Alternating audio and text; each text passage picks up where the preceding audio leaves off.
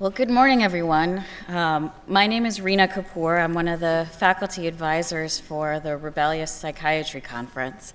So for those of you who are here for psychiatry grand rounds and weren't with us earlier in the morning, I'll just say a couple of words about what RebPsych is. Essentially, it is our attempt within the Department of Psychiatry and the medical school to create a formal space for important discussions that maybe we weren't having enough of beforehand, that we wanted to bring together mental health professionals, activists, consumers, artists, and other people to consider what we think is a pretty complex intersection between mental health and social justice. We want to talk about social contributors to mental illness for sure, but also about how our profession's role and our obligation in promoting justice and creating the kind of world that we want to live in.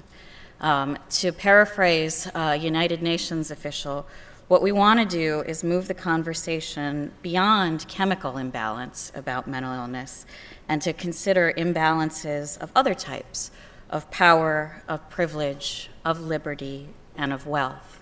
And so we're here today to live in that space together, hopefully to hear things that are a little bit provocative and to consider our work in a different way.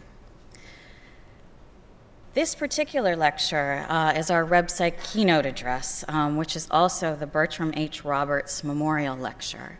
And I know that some of you would rightly point out to me that there's probably nothing less rebellious than naming a keynote address after a white man who was a benefactor to the university. And I get that. But let me tell you a little bit about Dr. Roberts that you can see why we're so grateful for the support and why he actually fits right into the mission of what we're trying to do here. So Bertram Roberts was a psychiatrist here at Yale in the early 1950s. And probably what he was most famous for in his short career was publishing a book with Jerome Myers that came out in 1959 called Family and Class Dynamics in Mental Illness, in which he had studied families from different socioeconomic groups in the New Haven area and looked at outcomes related to mental illness. And when he passed away, unfortunately, in an accident at quite a young age, leaving behind his wife and 2 infant daughters, the American Journal of Psychiatry said Dr. Roberts was loved and esteemed for his decency and his sense of social justice. As often happens when there is a great man, the great woman sometimes gets forgotten. And so I just wanted to say also a few words about Mrs. Frances Roberts, who was Dr. Roberts' wife. So Frances Roberts was distinguished in her own right, had a degree in early childhood special education from Yale, had a number of roles working in the Connecticut Department of Mental Health, and actually was involved in establishing CMHC, and held a number of roles in prominent national mental health and public health organizations as well. In 1955, Mrs. Roberts' family established the Bertram H. Roberts Memorial Fund in Dr. Roberts' honor, which has been used over the years to support a number of social justice and social health projects. And so you can see on the left, that's one of our former trainees, Anna Fiskin, with Mrs. Roberts, and the other photo is from just last night. We were fortunate enough to be joined for dinner by the Roberts' daughter, Maggie Barkin, who's also here today, with her cousin Jerry Garfield, and we're very grateful that both of you could make it here today. So with that, I will turn things over to Niantara Anderson, who's a medical student who's been part of our RebPsych organizing committee, who is going to then introduce our keynote speaker, Mychal Denzel Smith. Thank you.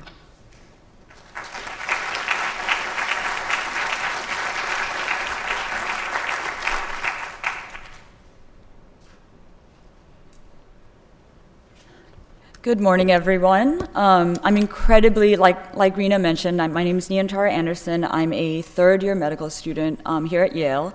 I'm incredibly excited to introduce Mychal Denzel Smith, author of Invisible Man Got the Whole World Watching, as well as numerous other articles in publications like the Washington Post, the New York Times Book Review, the New Republic, but I don't want to just read off a list of his accomplishments, because I'm sure we can all do that on the RebPsych website.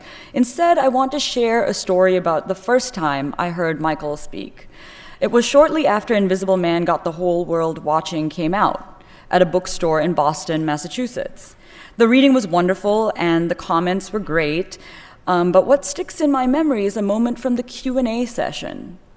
A number of people of color asked questions about Mychal's reading and commented about how his writing resonated with their experiences as people of color. And then a white woman stood up and asked that question.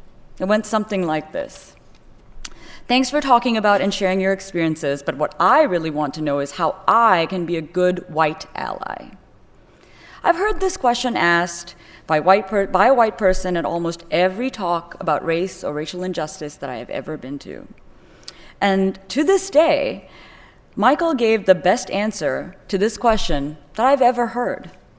He regarded the woman and said, I can't tell you what specific things to do. That's up to you and what your life is like and what communities you are part of. But I can tell you this. If you really want to be a true ally, no matter how you decide to do that, be prepared to give up social and professional capital. Because being a real ally means you will lose friends, means you will ruffle feathers at work, means you will get a reputation for being that person. So that's probably the best advice I can give you. I want us all to take Mychal's counsel to heart today at this conference at an academic medical center about social justice. Ask yourself, am I willing to give up social and professional capital in order to fight for social justice in my profession, in my community, in my life? Many of us are told, this is I think one of the mantras of modern American social entrepreneurship, the era of social entrepreneurship we live in, many of us are told that we can do good while getting ahead. But that may not always be true. And when it isn't true, are we still willing to fight the fight? So perhaps today, ask not what you or others can gain by fighting for social justice. Ask instead what you are willing to give up. And that perhaps will be the true measure of your commitment to the cause of furthering social justice in this country, which after all is still under the control of the descendants of its European colonizers. Mychal Denzel Smith.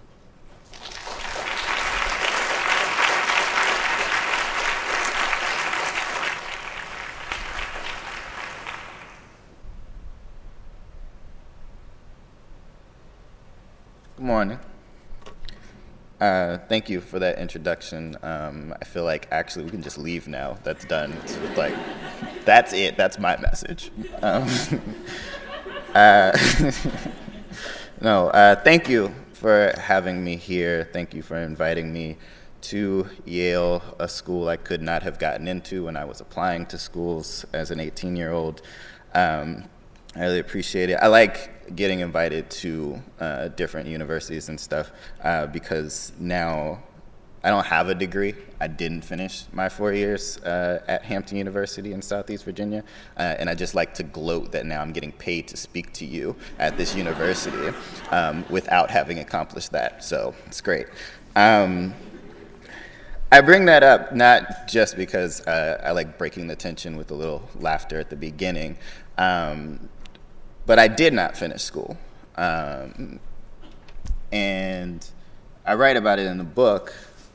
I attended Hampton University, a historically black college. I purposefully chose a historically black college to go to because my ambition at that time was to be sort of what I understood as like a race man. I wanted to be one of those activist type like that I was seeing sort of at like, a Cornell West and Michael Eric Dyson. I wanted to be one of those people. That seemed like it was a good vocation, right? Like it was an honorable vocation to be out there speaking about the issues of racism. And I thought historically black college would be a good training ground for all of that. And in some ways it was. But there was other ways in which I didn't realize how conservative of an institution my historically black colleges and universities writ large are. And in my time there, I grew frustrated. I grew frustrated with the world outside of me. I grew frustrated with the college experience. But I was finding outlets. I was both a political science major, and then I spent my extracurricular time being a part of the school newspaper. I started out writing opinion articles, became the opinion section editor, and then my senior year I was editor-in-chief.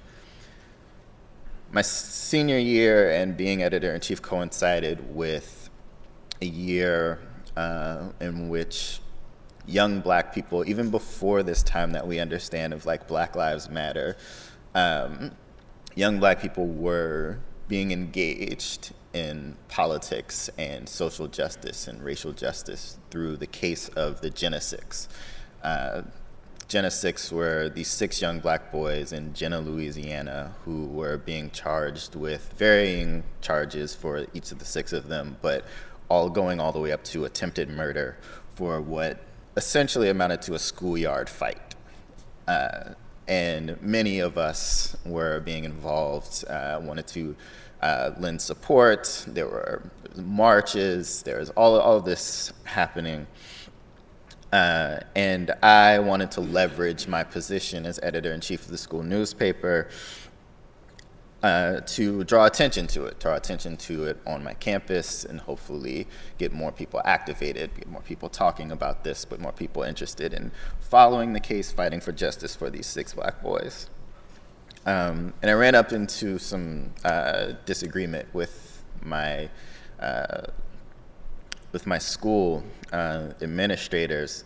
As I say, Hampton University is fairly conservative in their approach to the educational training that they're attempting to bestow upon their students, and that we were being taught about past battles. We were not being taught to engage them currently. We were being taught to dress up in our nice suits, be presentable, get good jobs, make lots of money, and then you could sort of donate your money to causes that you find. And it's like, so who exactly is supposed to fight all these causes if we're all just making money? But their approach to students getting involved in this case was frustrating. So a couple of fraternities on campus decided that they were going to host a rally the same day that there was a huge rally happening in Jenna, Louisiana. And they wanted to do it in our student center during a time that we colloquially was 12 to 2, and we knew that from 12 p.m. to 2 p.m. there was a DJ in the student center, like people were hanging out, everyone's having fun. That's an opportunity to take advantage of this large crowd to say, hey, this is now a rally. We're going to like politicize this moment. And originally the dean agrees, and everyone they go through, get all the paperwork, blah, blah, blah. Then like a couple days before, they're like, you can't do the rally during that time because we have a pep rally for the football team planned at exactly that time and exactly that place, even though you did all the paperwork, we told you that you could. And I was pissed. I was pissed off that they were taking this away from us, right? Like we had been chastised as a generation that was apathetic, that did not care, that was not activated, that wasn't politically engaged. And here we are doing it. And there's no support. There's no institutional support for us doing this. And so I was preparing also our first issue of our newspaper. We did weekly newspaper. And so, I took to writing. We investigated the whole thing, did the proper journalism thing, and investigated all the claims.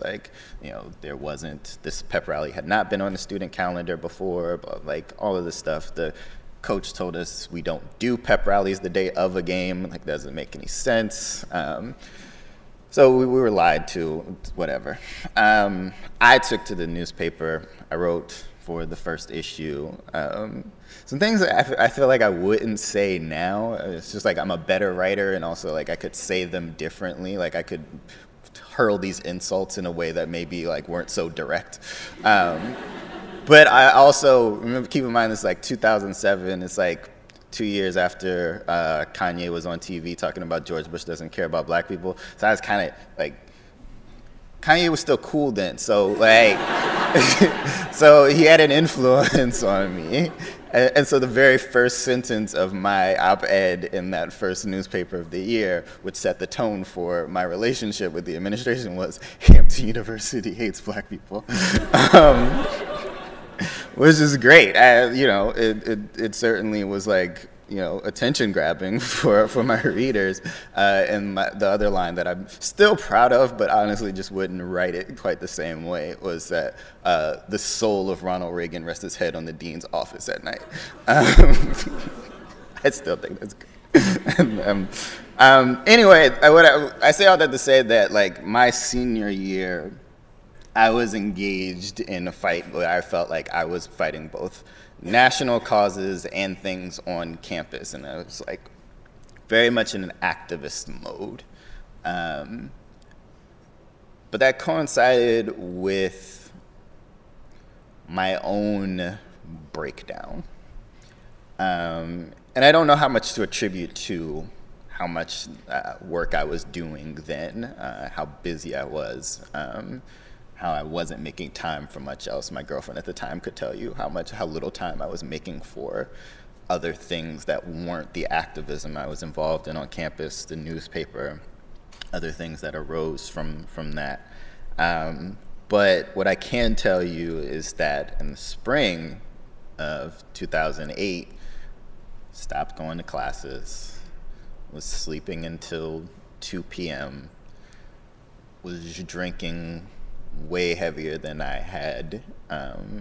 I honestly, I'm such a square, I didn't drink until I was legal. Just because I was scared of getting drunk. I had real weird notions, and still kind of do, around drugs and intoxication and stuff. I thought being drunk was going to be an out-of-body experience. I was going to be watching myself do shit that I wouldn't normally do. That is not how it is. But so it took me a long time. But then spring 2008, I kept a bottle of vodka in my freezer and was drinking constantly. And then the panic attacks started happening. Then I smoked weed for the first time, and remember, I'm a square. I didn't do it when I was a teenager in high school. But the second time that I smoked, I had a massive panic attack. I was in a car with some friends, and we smoked, and I didn't even know if I was high or not. And I went back in my apartment, and my roommate was there, and I told him, you have to take me to the hospital, because I felt like my heart was beating outside of my chest. And we had a whole back and forth, and I just spent the night coming down from it. But the panic attacks didn't stop. They weren't that bad, but they didn't stop. Didn't graduate because I didn't get the credits that I needed. Spent the entire summer in my apartment, staying up until 8 a.m. and then sleeping a few hours and then waking up and having panic attacks and then watching movies to calm myself down and then doing the cycle all over again. And then eventually, I had a breakdown in front of my parents. And my dad said, it's one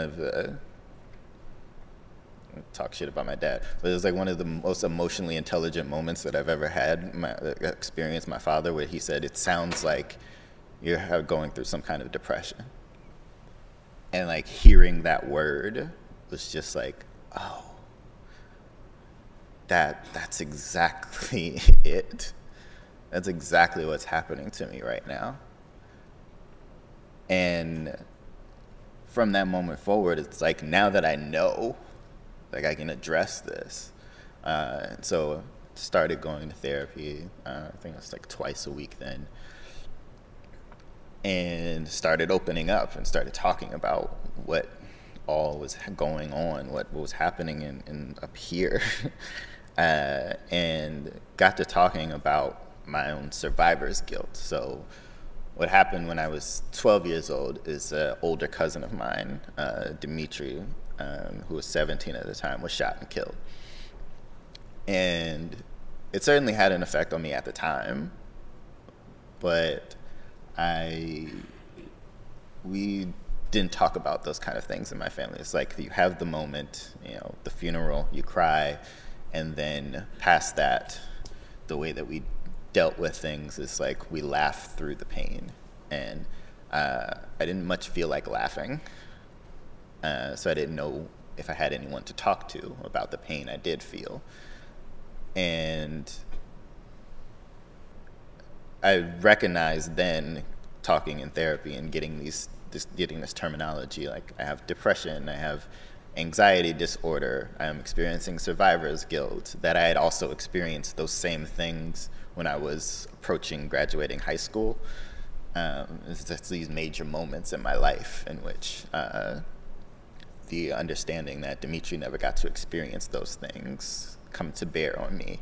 And I feel, why me? Why am I allowed to do this? Why is he not here and able to experience the same thing? Why is he not here to celebrate me doing it?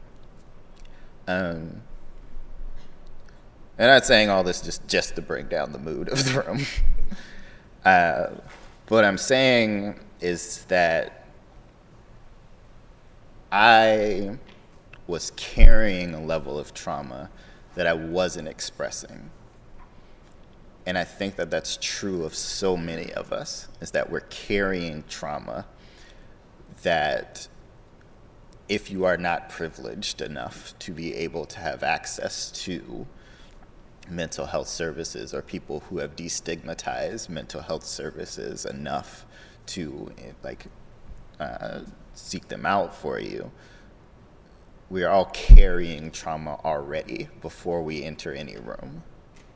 And then we are creating new trauma for ourselves, especially when you are engaged in the work of social justice, because every day what you're up against is these forces that are entrenched in each of our institutions, in each of our social interactions.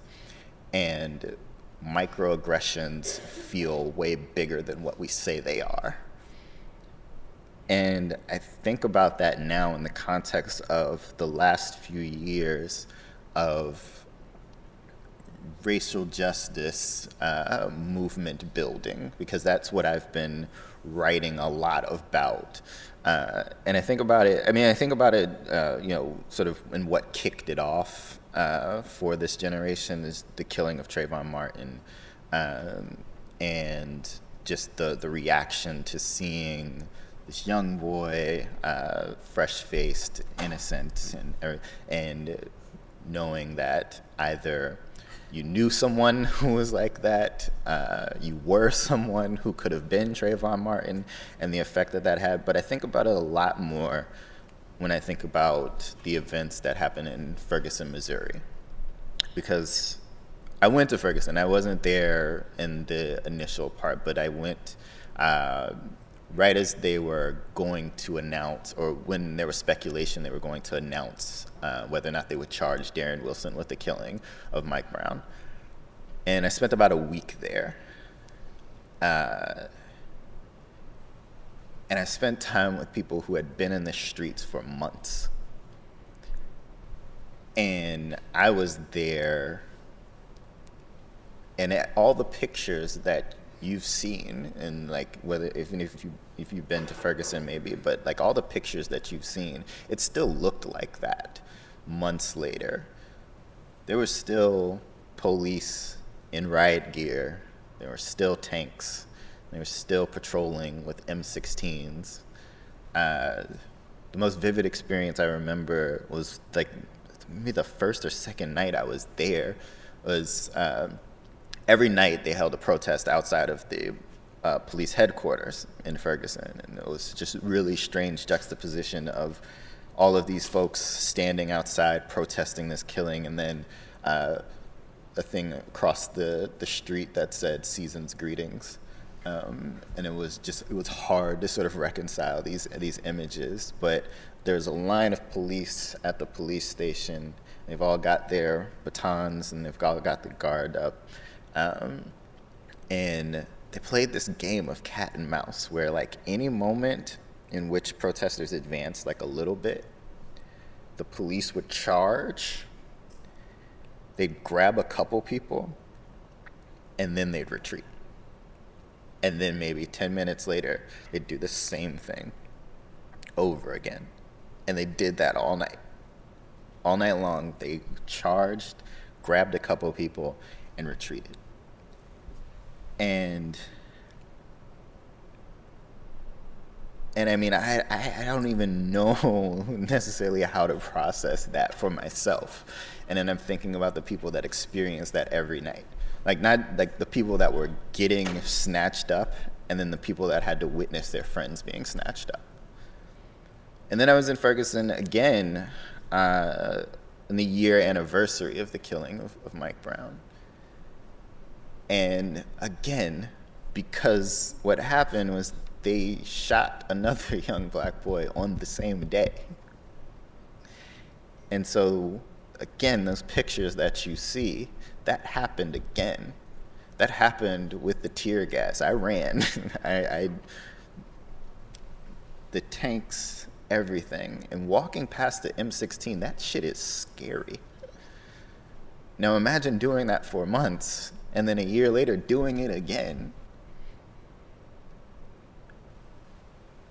And I just think about all the trauma that they're already carrying from existing in Ferguson, Missouri, with everything that we know that was going on there before Mike Brown was killed, and the level of police harassment that existed there before Mike Brown was killed. And then the day that Mike Brown was killed, seeing his body laid out in the street, uncovered for hours. And people, like, I say the first thing that came to mind was lynching, because that's the purpose, right? You left the body hanging from the tree because it's a warning. You leave the body in the street because it's a warning. Mike Brown stepped out of line. He stepped out of his place. And now it's a warning to that community that this could happen to you too. And now think about walking around with that knowledge. And think about what you're carrying, what you've been carrying, and what new traumas are being created.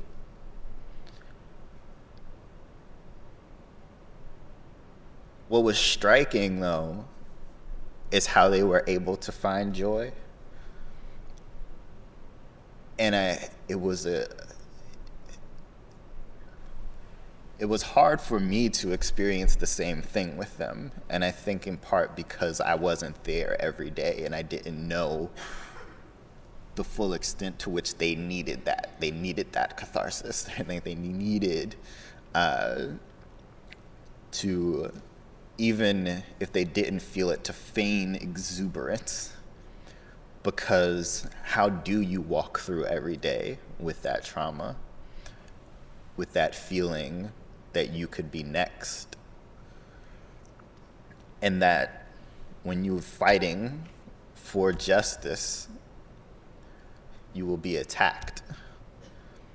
Not just by the police there, but people writing op-eds, going on TV, are calling you thugs. I mean, the President of the United States calling you thugs, right? Remember Barack Obama said that. they needed something. One thing that really hit me was that they had adopted an anthem. So Kendrick Lamar's "To Pimp a Butterfly" had come out earlier that year, and this is a song. It's an amazing song. It's called "All Right." It's like, we gonna be all right. And they said that over and over again, and it's just like, you could see every time that they did, every time someone played that song, every time that got started as a chant, like, people were genuinely like enthused. It was like this mantra, we're gonna be all right.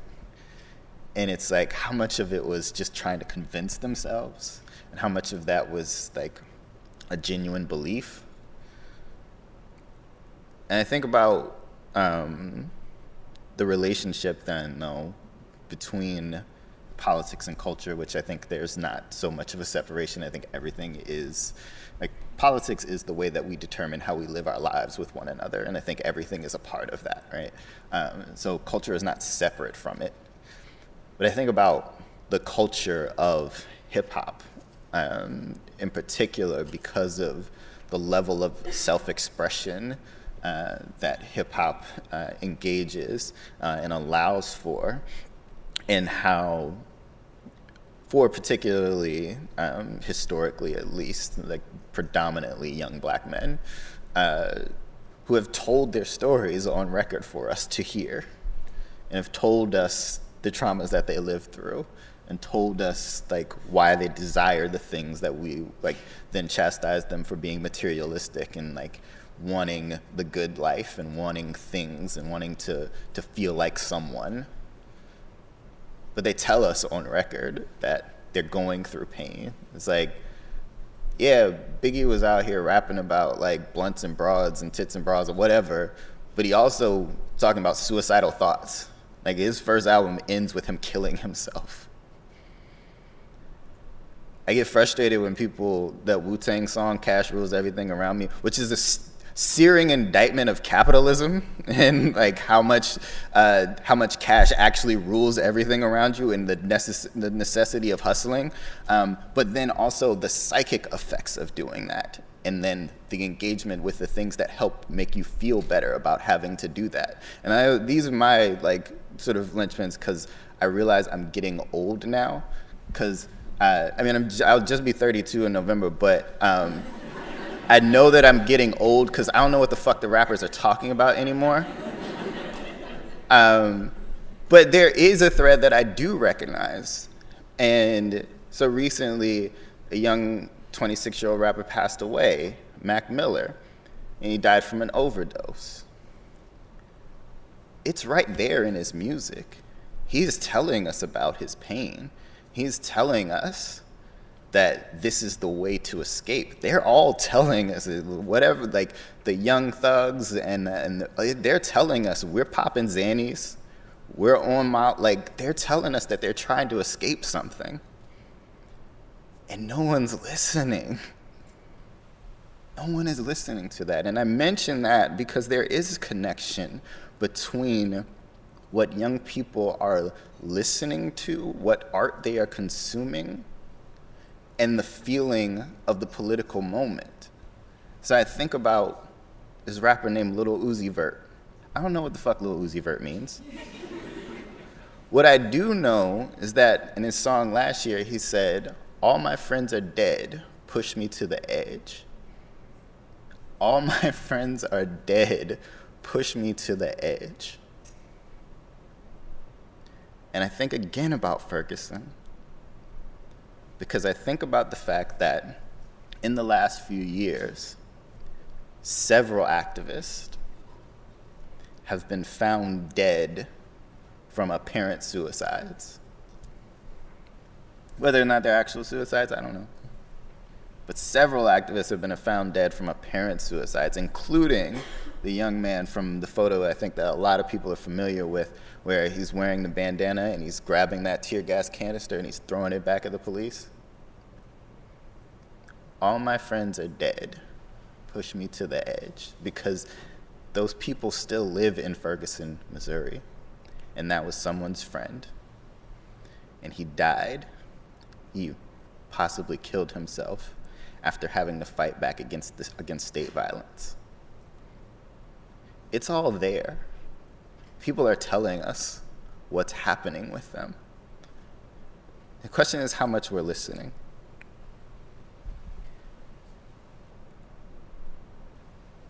I think too, now in sort of preparing for today, just how little care people take for themselves. And thinking about, I don't like bringing them up because like, is everybody does it, but Martin Luther King Jr. Because I was watching this documentary about him, right? Like the last few years of his life. And in 1966, he went to Chicago. He was fighting against slums in Chicago, right? And people in Chicago didn't want him there. They didn't win anything valuable during the campaign. Martin, like, staying in a slum in Chicago and like trying to fight housing discrimination and all of this, like, they didn't win anything of significance there. And after that campaign, people around King all said that he fell into a depression, that he was questioning his worth, questioning his work, questioning whether or not he had anything of value to give, whether he had anything left in the tank. What was all of this for? He wasn't seeing his kids, he wasn't seeing his wife, like, what was all of this for? And his lawyer said something about, like, he went to go see a doctor, like a medical doctor. And the doctor said, he probably needs to go see a psychiatrist. He said that would never happen. Because there's the feeling that it's selfish, that you are taking time for yourself when there's such a bigger fight out there. And we're talking about Martin Luther King Jr. feeling that way, that he could not stop, that the fight was too big, that he couldn't take time for himself to heal. And I think about, there's a famous quote from Fannie Lou Hamer, where she said, "I'm sick and tired of being sick and tired." And a lot of us hear that, and like it feels like it resonates in that, like, we're tired of the fight itself, right? Like, we're tired of having to continue to fight white supremacy and patriarchy and homophobia. We're just, it makes me sick and tired that every day, there's something new. There's some new catastrophe to confront.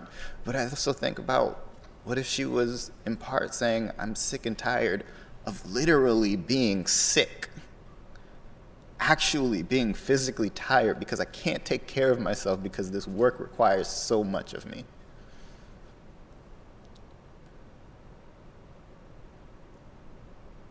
And who was there for her? Who was going to step up and do that care work for her? And of course, I think about the times that we're living through right now. I've mentioned Ferguson, and I mentioned, Black Lives Matter, and the things that I saw young people experiencing and having to re-traumatize and create new traumas for themselves, but they're kidnapping kids at the border. And I watched this video from the ACLU of this 2-year-old boy who was being reunited with his mother, and he ran away from her. She couldn't give her son a hug. Now think about the trauma he is going to carry from age 2. From whatever they did, taking him away from his mother and locking him in a cage. And the mother, what work she has to do to repair that relationship.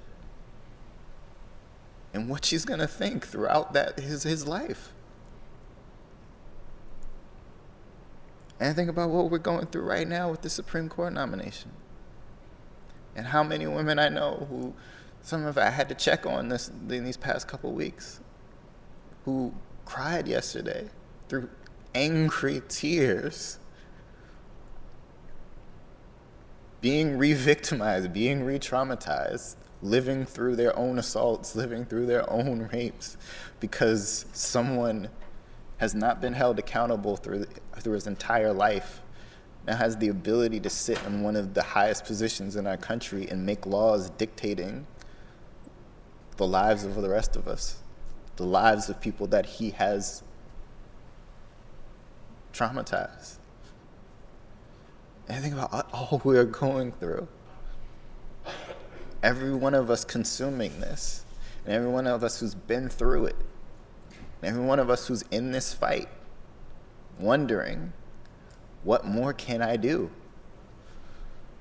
So anything about what you've asked me here to talk about with mental health meeting social justice, and that question that I did get and continue to get, it's like, what can I do? What can I do? I don't know what I can do. And in addition to that answer, a lot of what I tell people when they ask that question is, I'm just like, what do you do? Because we all have levels of expertise and talent and interest and things that we bring to the table. What is it that you do? I'm a writer. So I bring these ideas to the written word. That's what I do. That's what I know how to do. We need everyone assessing what it is that they do and how to make it applicable to this fight for justice. We need everyone engaging these new ideas, because things are changing. We're seeing shifts. The fact is that what happened to Dr. Christine Blasey Ford would not have been defined as assault in a different era. But at the very least, we're having a conversation in which we call it that now. Things do change, and that's because of the work that everyone does from their position. It's not enough that I write these things and a few thousand people read them. It has to take place in our institutions. There has to be a complete shift. There has to be an upending. There has to be a radical reimagining of what the purpose of them are. And I think that what we have to ultimately understand is that the fight can't go on if there's no one caring for the fighters. And that's not just what I saw in Ferguson, where they were connecting with people through social media in Palestine who were telling them like how to withstand the tear gas and how to care for themselves after getting blasted. Or the woman who embraced them and like let them stay in her house and cook for them. Like, that's care work. But we have to remember, everyone's carrying these traumas, and they need someone to talk to. Someone who knows what they're doing, someone who is versed in all of this, someone who can help them work through it. And that's where I think the idea of mental health and social justice converge, is that the fight can't continue with all of these broken people. Someone has to be willing to step in and heal them. And with that, I will take whatever questions you have.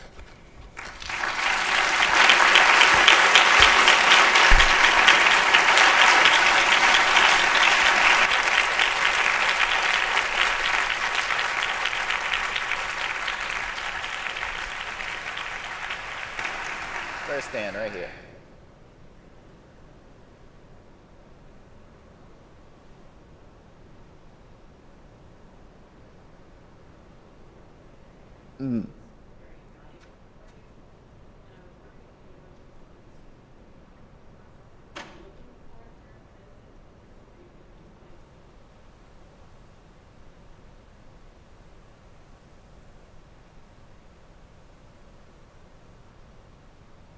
Yeah, so the first time around, I didn't do that work. That was my parents doing that work, and just like I basically was in such crisis moment that I just would talk to whoever. But having earlier this year, like finally got back into therapy, and that process of looking for someone to be my therapist, it was in part thinking about all of the things that I need. And my therapist now is a white woman. But there's an openness and a willingness to not just, like when I come in, I'm not just going to talk about me, right? Like I'm not, I know that there's a lot of shit I need to talk about, right? Like there's a lot of stuff that's repressed. That's the whole reason I'm there.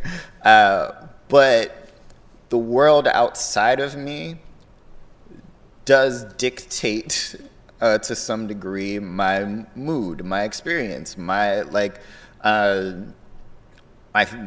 what dredges up things inside of me. And so I need a therapist that is not going to where I'm not going to feel ridiculed for bringing in all of these outside ideas. Where like, let's talk about the news. Let's talk about what, especially as it's part of my job, right? Like that's definitely going to impact me, and it's going to impact the way I see myself. And like, so it definitely came into consideration. And my search process was a lot online, just like looking through affordable healthcare providers. And then I found, I live in New York, and I found websites where, the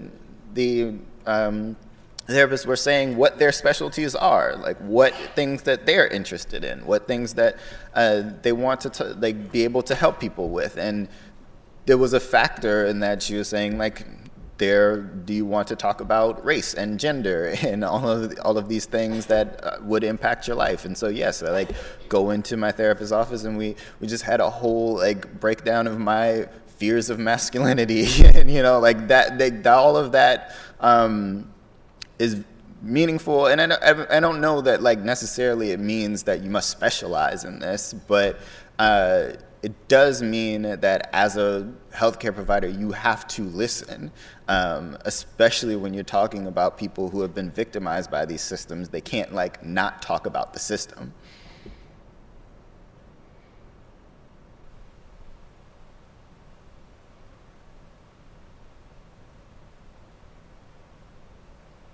No more questions? I mean, yeah, I get paid either way.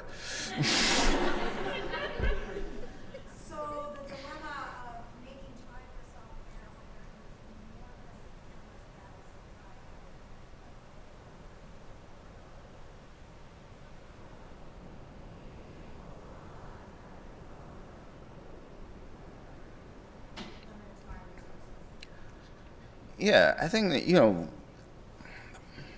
my thing is that I think there's an avoidance.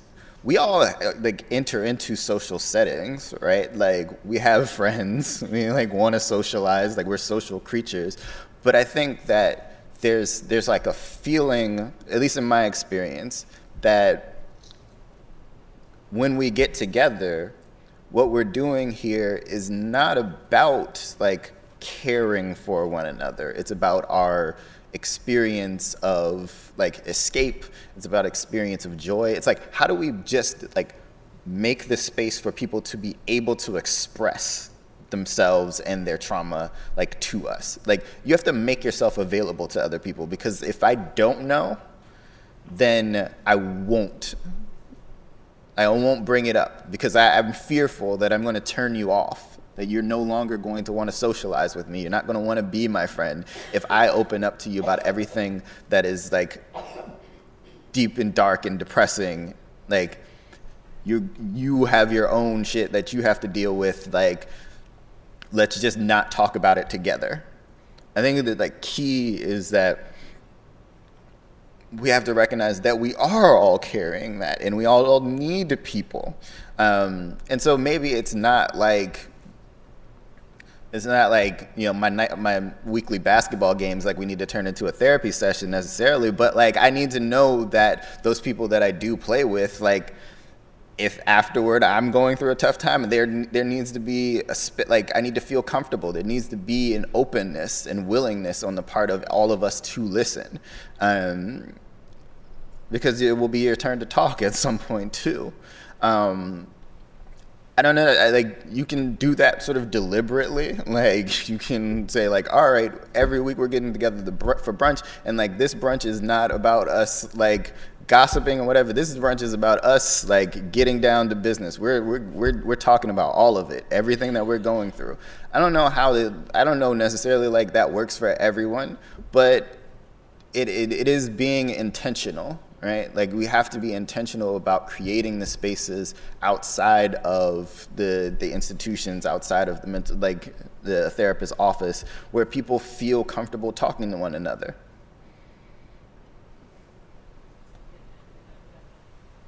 Yeah.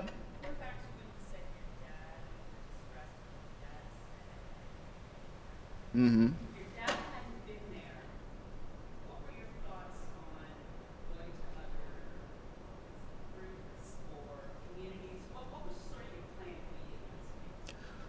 Oh, I was in such a deep, like I had no plan, right? Like I have like mild hypochondria as well, so I was sure that like something else was wrong with me, that like I had cancer, that like, you know, something, right? So at 21 and like not having known anyone to actually say out loud they had depression, to go see a therapist, anything like that, like I wouldn't have done anything, right? And that's part of the problem, right? Like I'd been exposed to these ideas in like a psychology class in high school, where I didn't take them seriously, right? Like that's something that happens to other people. That's something that's described in a textbook, right? Like so I think it's important to, I mean, this goes for so many things, but it's important to talk about these ideas much earlier than people are exposed to them, right? Like I was not exposed to the idea of anxiety disorder, like that feeling that I got like every day, as something that could be treatable. I just thought, oh, that's just my personality. Like I'm just afraid of everything. And then everyone had told me I was shy, so it was like, okay, well, I just don't talk to people about things. There needs to be a more of an education earlier than that, so that people know that there are options. I didn't know there was an option. Someone over here.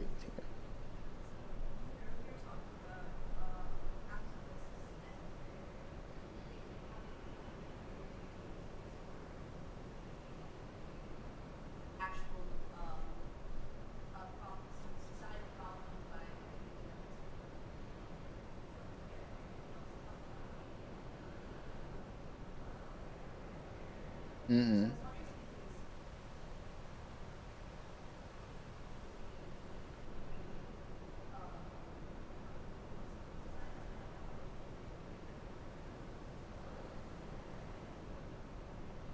Yeah, I think this is a generation of activists that is more intentional and more invested in the idea of self-care, and that they know that there's a thing, like there is such a thing as burnout. Like I can't keep doing this every single day.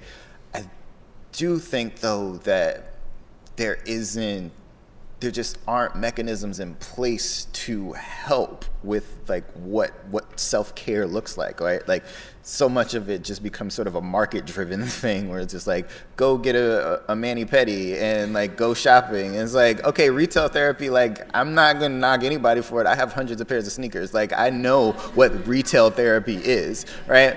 But I do think that like that becomes another way of escaping and not dealing directly, right?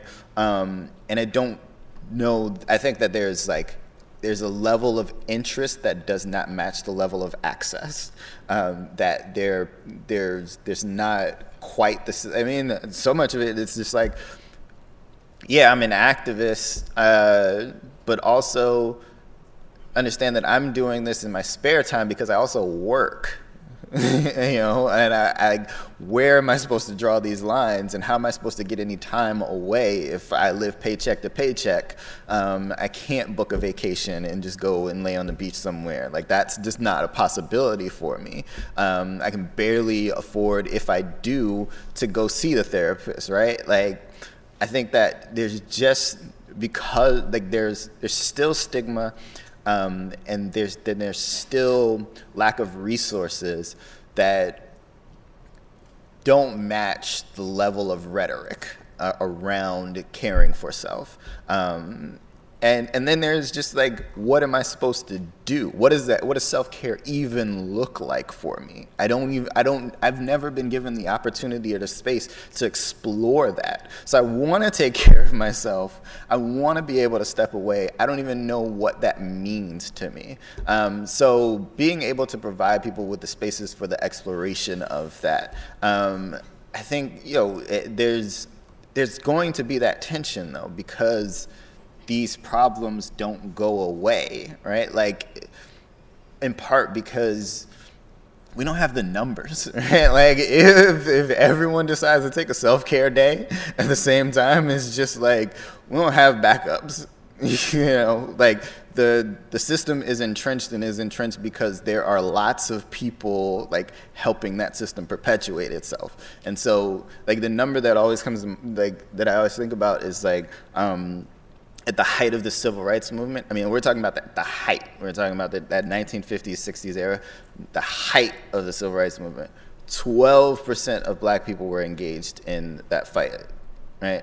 And so I think about the number one is like astonishing that they were able to accomplish that much with like 12% of black people, right? Like, it was, we're not even talking about 12% of the entire nation, just 12% of black people engaged in this fight. I'm talking about people who show up to marches, people who were part of organizations, involved in civil disobedience and direct action, 12% of black people. That's an astonishing number. But also, if half of those people don't want to show up one day or like for 6 months because of the self-care, like, the number dwindles to a point that like becomes almost negligible, right? So there's the feeling that you're carrying so much more weight than what you personally can carry, or like feel capable of carrying, but you have to carry it because there's just not enough people involved in this activism. So, like, how to draw those lines is, one, more people have to step up, more people have to be engaged politically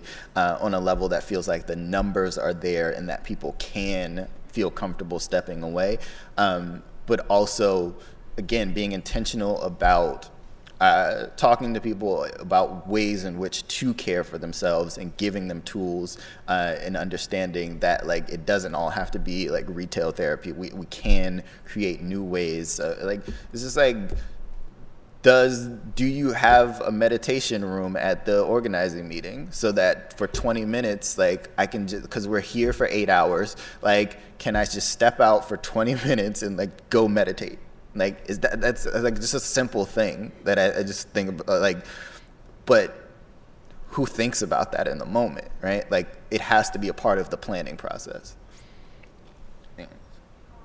You've spoken a lot about, you were incredibly lucky because your parents understood the need for mental health care and you were receptive.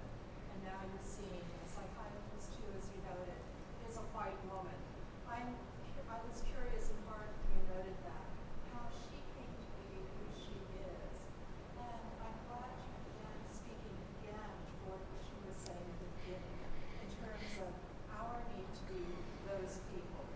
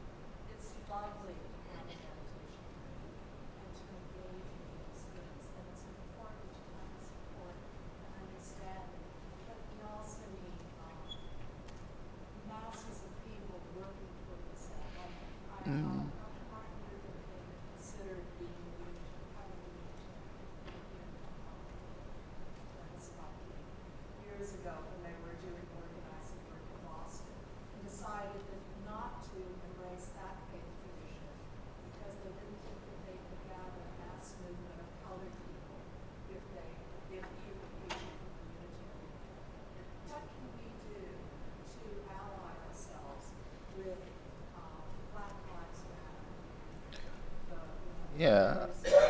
I mean, the question is, I mean, I would turn back to you. It's like, what have you done to make yourself available, right? Like, I think that's the thing is resources exist somehow, and then no one knows about them, right? Like, there are people, like, all you people in this room right now, I assume care. And then you ask me, like, how do I show that I care? Like, how do I ally with these folks? And it's like, at what point have you made yourself available, right? Like, what point have you called or like reached out to a local Black Lives Matter chapter or like folks who are doing other kinds of organizing work and said, hey, I understand like the need for, like, I am a professional, like I am here to offer my services. And that, where is that part of it, right? Like, I think that there's the expression of the need like happening on the part of the activists, and then there's a shrugging, there's being like, man, that sucks for them that they need all of this stuff. Who's going to step up and just say like, okay, I am here. And I know I'm just one person, but I'm at the very least, I'm lending my services here. I think, again, I'm a writer. It's like, to have some people write some op-eds saying like, this is these are things that I think are helpful. Now it exists as a resource. Like my whole thing is like, again, reiterating, I know my talents. I know how to make myself available. It's really getting over the idea that like people are supposed to reach out to you. Like you have to offer for people, especially people who don't have a history of knowing about these resources or having access to them. They have to know that they're available, and like that's on the parts of the institutions.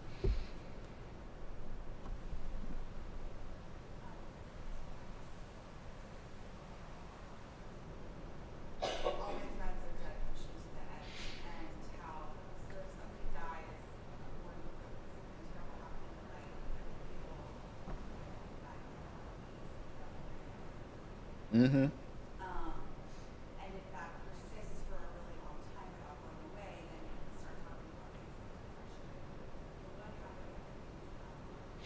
And life never goes back to normal. Normal is never-ending Yeah. trauma, and it is that then to those people who are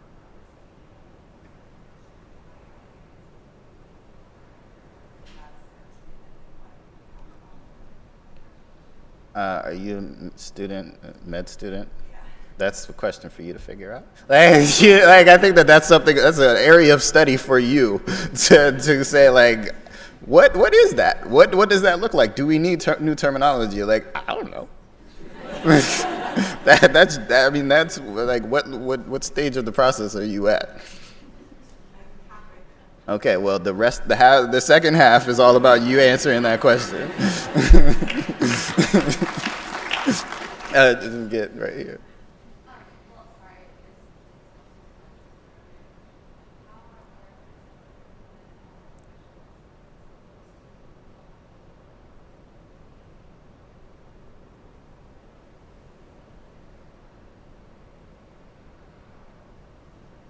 How are the providers? Man, if you don't know, like, I don't know that I want to see you as a provider, right? Like I think that like you can't be that educated and not be aware of the state, right? Like, and that'd be a problem of the education. Right? Like, that to me sounds like a problem of the education. If the focus, if that has never come into a classroom or a tech, like if that has not come into play, that is a problem of the education process, that you are like oblivious to the idea that, oh, systemic oppression exists, right? And so,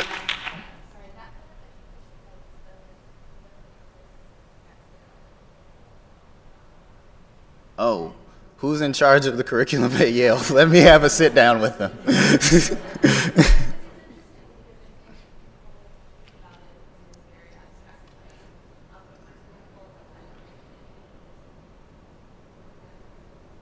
Mm,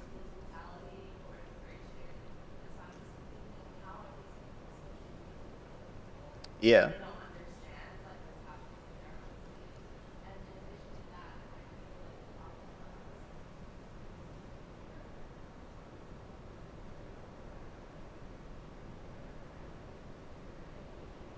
Mm-hmm.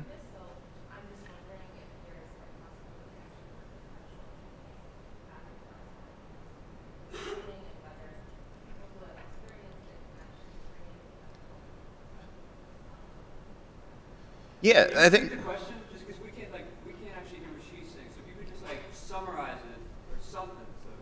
So. Will address it. So I think that a lot of what's happening here is that people are siloed off into like their professional status. They're siloed off into their worldview, right? Like, and no, everything is a collaboration. So yes, there are going to be limits to the ways in which like the professional can address traumas that are experiential, and they're going to have to teach you. But that's part of, if I'm not mistaken, that is part of the process of like mental health care, is that people are teaching you how to care for them, right? Like by sharing that experience.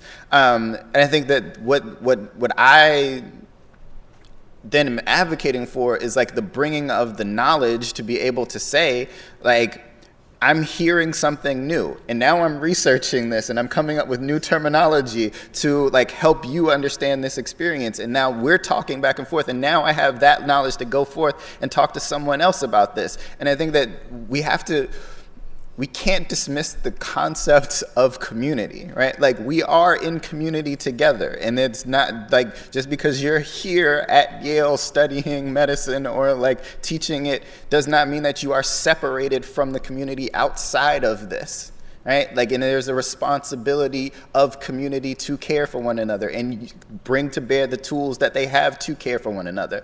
And so, no, you're absolutely right. But I think that how to get over that is, one, there has to be a curriculum shift if like people are not coming out of here understanding the state and state oppressions and different forms of different systems of oppression. Like, that's just like, wow, what an abdication of duty, right? Like, and then there's also just a way in which you have to see yourself in community with people who are not immediately next to you, right? Like, my community is not just the people that I am friends with. It's not just the people that I socialize with in the most immediate sense. Like, we are responsible to one another as human beings. And like, that sounds like very basic, but it's like we don't get the basics, as Lil Wayne once said. You know, like, we don't understand that. We're still stuck there. And so we build up institutions that are propping up sort of like this intellectual veneer that are disconnected from real life. What do we think is going to happen? What do we think? Like, this is the result. Let me get the question. Thank you so much for honestly holding us to a higher standard.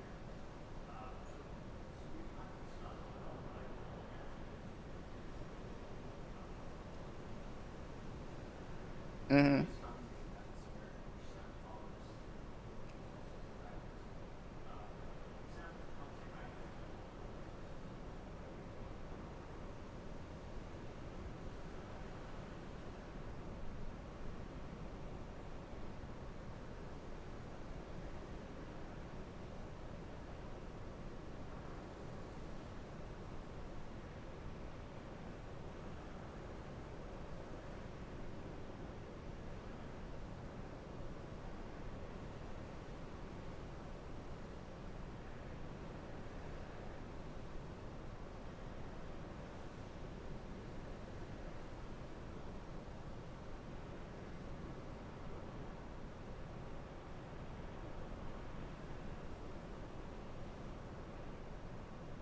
How they do it in Sandy Hook.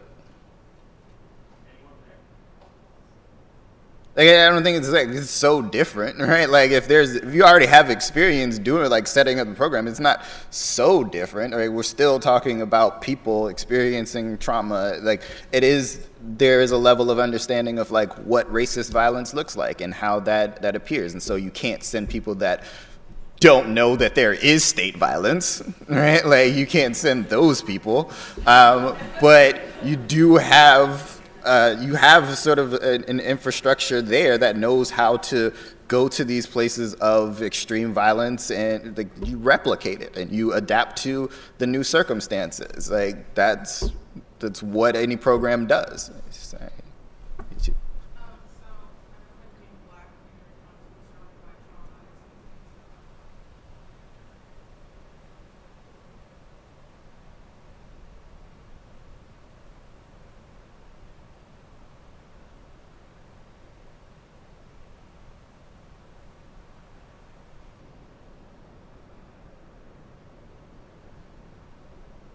I don't know that I've ever become numb to the pain, and I would start to worry if I did. But I do know that I have my limits of what I can consume. So the day that Mike Brown was killed, and I saw it unfolding on Twitter, it's just like, I can't do this. I can't do this for the next couple days. I know I'm going to have to write about it because like that's just sort of the job of the Black writer in the age of the internet, is just like responding to every act of state violence and like contextualizing it for white people. But I can't do this right now. And when Philando Castile and Alton Sterling were killed, they were killed within like a week of one another. In that video of Philando Castile and his girlfriend and the young child, I couldn't watch that. I couldn't watch it. And I went on TV to talk about it, and like they're playing it. And I was like, I can't watch this. I'm not watching another lynching. I'm not numb to it. What I know is that I have to care for myself, right? Like, I know what that is. I already know what it is. I don't need to experience it again to know what it is. So I'm not numb, I'm just constantly angry, right? And I was reading Rebecca Solnit recently, and she sort of is like writing recently about anger, and how she finds it to be not as useful an emotion for us as activists and like thinkers. She's like, you know, obviously like anger exists, but it shouldn't be sort of the driving force because it too quickly turns to violence or hate. And it's like, I disagree on that point. But I also should sort of disagree with her assessment in that saying that anger is not useful, because like the last sentence of an essay I just read from her is something to the effect of, you know, using the use of anger is like it's like pouring gasoline on something, and like the effect of pouring gasoline on something is that it explodes. And she says that it's a bad thing. I'm like, some things need to be exploded. Like, some things just don't need to exist anymore. Like, there are systems and institutions that we need to be angry about, and we need to then dismantle. And I think that anger is a good tool for like focusing on that. So numb, I hope I don't get numb. I'm going to stay angry. Yeah, thanks so much for the courage and authenticity. I guess I heard a lot in your talk about the critical need in social justice movements for care and support and recognition of the trauma. To me, I guess the compliment on the social justice and mental health conversation is turning the mirror back on this system and this institution. And I guess all too often in my experience in a lot of these settings, it's easy to point at the world out there and all the isms that are kind of broken out there. But I'm wondering if you have any thoughts or anger or gasoline to pour on the mental health system itself, or psychiatrists in this room, I'm sure, but you know, just that perspective as to ways in which this system is complicit in perpetuating some of the oppression that you're talking about. So I'm going to pick up on what like you said as an aside and sort of like a joke is like not the psychiatrist in this room, and it's like no, that's exactly it, right? Like it is like not even sorry, it is you, right? Like I'm not, and I say that like because I have a good friend named Darnell Moore, whose book you should also pick up called No Ashes in the Fire, right? And several years ago when I met Darnell, we're talking about these conversations around masculinity and like the black masculinity in particular, and talking about that, the way that it intersects with white supremacy, and talking about, and he had said something that at the time I just never thought of, but now like sort of only use this as the framework of talking about specifically this thing, where he said, it's easy to recognize whose boot is on your neck. It is way harder to accept and recognize that your boot is also on someone else's neck, right? Like every one of us is complicit because every one of us draws some sense of power and privilege from a part of our identity. I stand before you as a cisgender heterosexual man, and I know that those first two, like all of that means that I experience some power and privilege that for much of my life has gone uninterrogated. And I'm constantly learning which parts of my behavior have been part and parcel of a system of oppression and which have denied other people access to their full humanity. I'm a part of that problem. And I have to take responsibility for that. And that is on me to examine that. It is me to do that education and learn what the problem is, what I have done, and accept like not only the responsibility, but the accountability for repairing the harm. And so when you ask me this question, it is not about me even saying like what you've done wrong. It's like there's literature letting you know what harm has been done. You know, like hopefully hopefully that's part of the training. What's been done wrong? I don't like. Is it like? Maybe, I don't know. I'm worried now, like about the gaps in everyone's education here at Yale. But it is really about saying, no, the problem is not outside of me.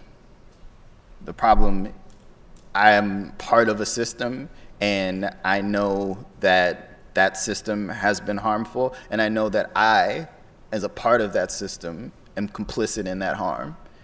Now, how do I examine that? How do I fight back? And that's going to look different for every institution that we're in, every identity marker that we have. That's going to look different. But it is the crucial first part is just saying, it's like stop abdicating the responsibility outside of yourself. It is to say, I am complicit in a system of oppression. Like that's hard, and it's hard to accept, but that's the very first step.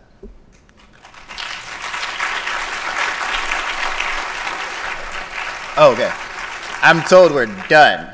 So thank you very much. Thank you.